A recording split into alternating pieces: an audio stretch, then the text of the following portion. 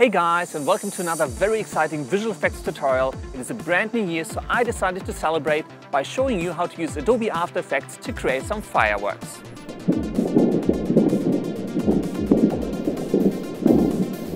Now this is going to be an intermediate tutorial, so I will assume that you are quite familiar with Adobe After Effects. If you're just starting out, do check out some of my beginner tutorials instead, but without further ado, let's jump right into Adobe After Effects.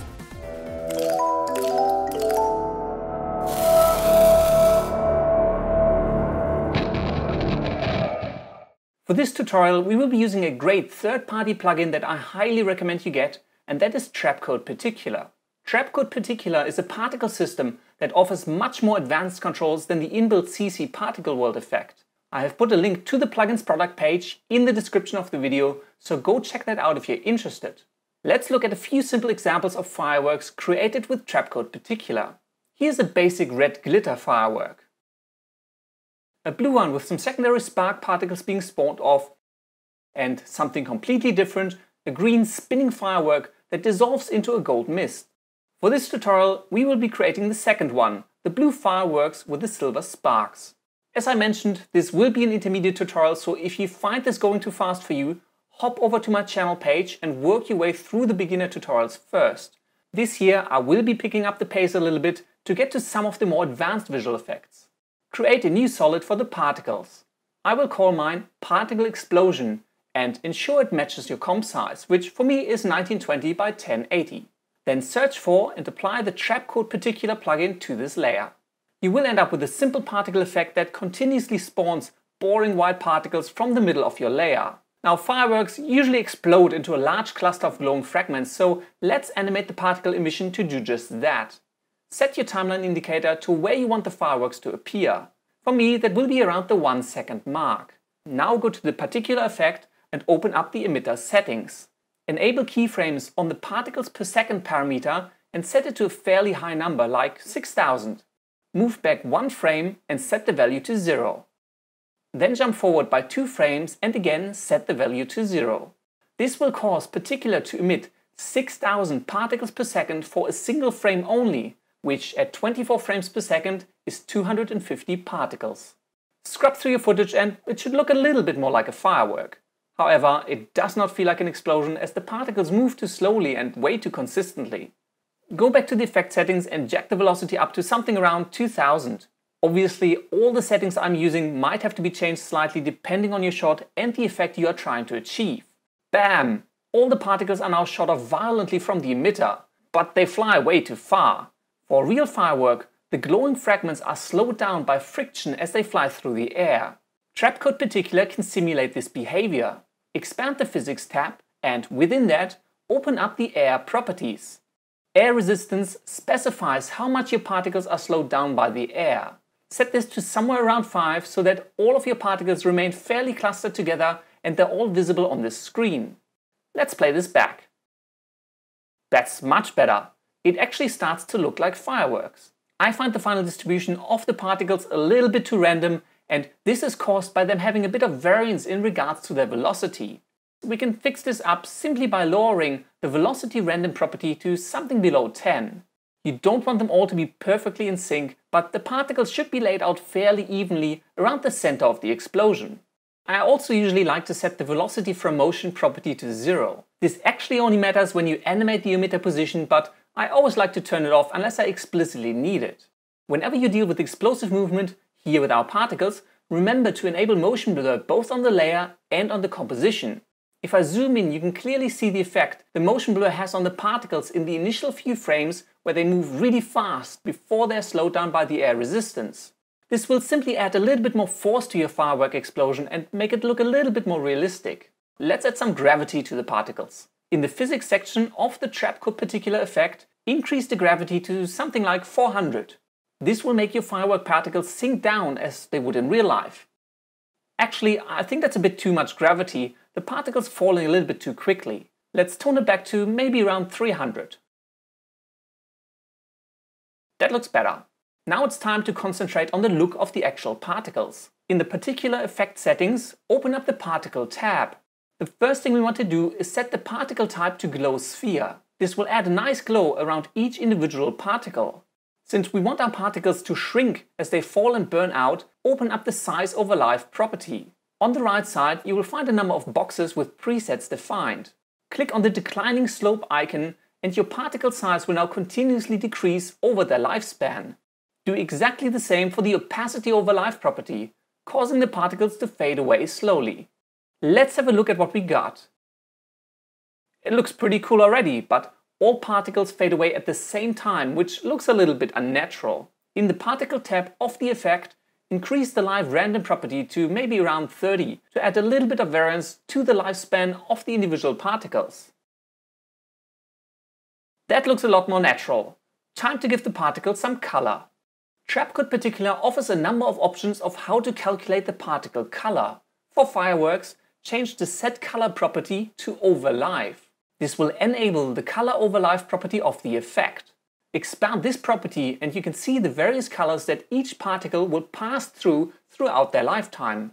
If we scrub through our footage, we will get a very colorful firework explosion going from red to yellow to green and then to blue. That looks very funky, but it's not actually what we want. Go back to the Color Over Live property and, using the presets on the right, set it to a simple gradient. I will actually leave the start color as white since I want the particles to be very bright at the moment of explosion. I will insert a second color by clicking to the right of the first color tag. You can double click this color tag to bring up the color picker. Change this color to a bright blue or anything else you like. This is really up to you. Looking at the effect now, we can see the particles are spawned solid white and then transition into a nice blue glow. Go back and insert any other color transitions you want your particles to have. I like to add a few very quick color changes towards the end of the particle's life, ending with black. This will cause the particle to flicker just as it's about to die. The flicker is a little bit hard to see as our particles both fade out and get smaller. Now, since their final color will be solid black anyways, let's set the opacity to remain constant. Not sure you can see this unless you expand the video to full 1080p, but the particles now glitter nicely just as they're about to vanish. Let's add some more detail to this firework and have the main particles emit little sparks as they are falling down. For this, you can use the auxiliary system in Trapcode Particular. This system allows your particles to spawn other particles. Go over to the effect settings and scroll down to reveal the Aux System tab. Expand this tab and set the emit property from off to continuously. If you scrub through your clip now, the blue particles are continuously emitting new rainbow colored particles. I know this is a little bit trippy, but we'll worry about that in a second. Let's first configure the auxiliary system so that these particles are only emitted towards the end of the fireworks explosion. Go back to the effect settings and expand the Control from Main Particles tab. In here you will find a Start Emit and Stop Emit property. These properties define when your main particles will spawn child particles relative to their own lifespan. Let's set them to start around 30%. I will set the end time to around 70% and see how it looks. Not too bad, but I think the particles get spawned a bit too early. Scroll to the exact position where you want your main particles to start spawning sparks and then adjust the start emit value to match. For me, that is around 65%. If you scrub through the clip now, the auxiliary particles are only spawned towards the very end of the effect, just what we want. Time to fix up how these sparks actually look and behave. First, we want these sparks to be emitted quite forcefully, so in the Aux System tab for the particular effect, jack up the velocity. I'm going to push this all the way up to the maximum, which is 1000. Now, of course, this is much too fast, and if you preview this, you will notice that your particles end up flying all over the place, but just like with the main particles, you can use air resistance to keep them in check. Open up the Physics tab for the Aux System and increase the air resistance to maybe around 40 to keep all of the particles close to where they're being spawned. That looks much better. Lower the particle size to 2 so they really only add a little bit of glitter to your fireworks explosion effect. Just like with the main particles, go over to the Size over Life property and set it to decline continuously. Then open up the Color over Life property and set it to a simple gradient. For my spark particles, I will choose a bright golden yellow. Actually, I think I will delete the end tag of the gradient by dragging it downwards off the color selector, so I end up with a simple solid color. The shrinking size will make the sparks vanish naturally anyways. Let's play this back and see what we got. Again, if you can't see what's going on, try increasing your video player or jacking up the video quality. The sparks are pretty small, but they look good to me. I will, however, brighten up the color just a little bit more. That's nice, I like that. Let's play back the final fireworks effect. Cool, looks pretty realistic, but I feel I do want my particles to flicker a little bit stronger towards the end. For this, go back to the settings for the main particles. I will actually set the opacity over live to decrease, but instead keep the size constant, so the flickering becomes a little bit more obvious. Ah, much better. I'd say we're done with the main explosion. Let's quickly create a simple trail of sparks shooting upwards before the big explosion. For this, create another solid to hold your particles. I will call this one Fireworks Trail. Again, apply the Trapcode Particular plugin to the layer. I will disable the particle explosion for now. Go to the beginning of your composition and open up the emitter settings. Enable keyframes for the position XY property and push the emitter position down, just off the screen. Then move forward to where your firework explosion kicks in, for me that is 1 second, and move the emitter to the exact location of the explosion. You should now have a trail of particles moving upwards to meet the explosion just in time. Of course, we want the trail to stop emitting particles once the main firework goes off, so keyframe the particles per second property. Animate the property to drop down to 0 just after the explosion strikes, so the trail stops emitting new particles. Better, but the particles still don't behave like sparks. Go to the effect settings for the fireworks trail and set the velocity from motion to 0. This will prevent the particles from moving in the direction of the emitter. Let's style the particles, so open up the Particle tab. As before, set the particle type to Glow Sphere. Reduce its life to around 2 and set the size to 1. I will also increase the live random property a little bit just so the sparks don't all look uniform. Now open up the opacity over live property and set it to continuously decrease. I will also do the same for the size over live property. Let's scrub through our composition and see what we got. Not bad, but still requires a bit of tweaking.